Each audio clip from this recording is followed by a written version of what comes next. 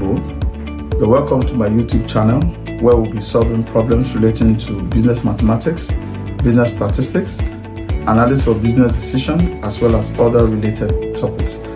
I want to encourage you as you go through these videos with me, you have your paper, your pen, and your calculator to solve these problems with me. Also, please do like, share, and subscribe so that you can receive notifications for upcoming videos that we'll be uploading. Thank you.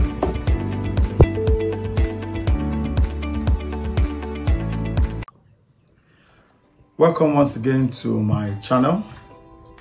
Today we're going to continue our discussion on geometric progression. But today we're going to look at application of geometric progression to our everyday life and application to business. So let's look at what we have today to deal with.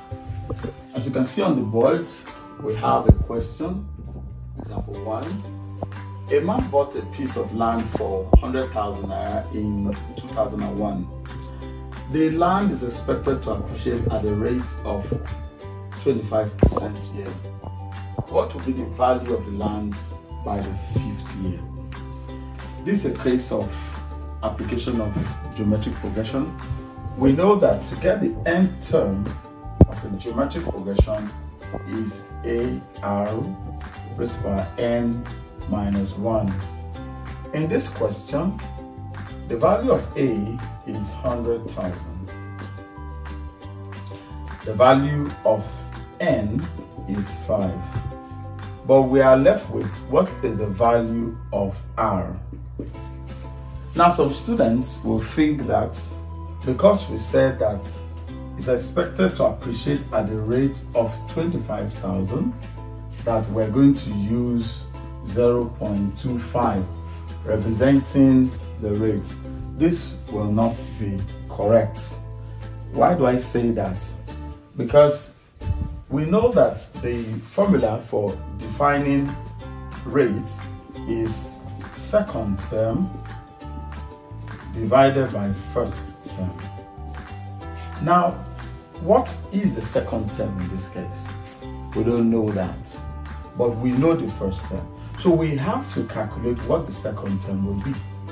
We're told that the land will appreciate at the rate of 25%, which means that we have to calculate what that rate of increase will be on the first year, which is 100,000, and know what add it to the value of the land in the first year so that we can know the value of the land in the second year.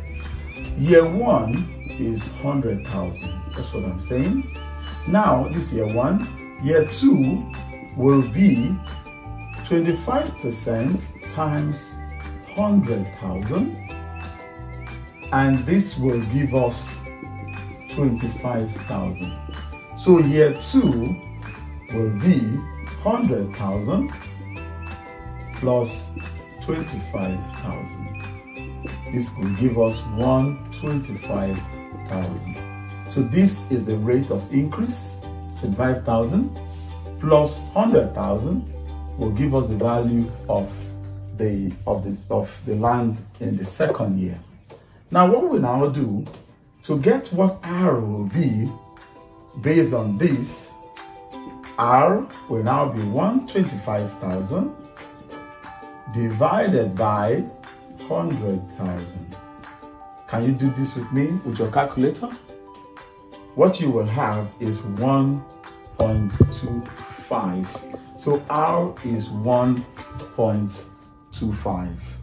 What you will do, having done this, is that each time you're given a rate, and you're dealing with geometric progression, and the rate tends to increase, what you do is to add that fractional part, which is 25% or 15% or 7.5% or 2%, add that fractional part to 1.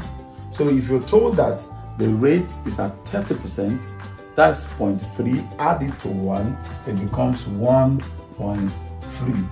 But if you're told that the rate is reducing, you are going to deduct it from 1. So it becomes 1 minus 0.3.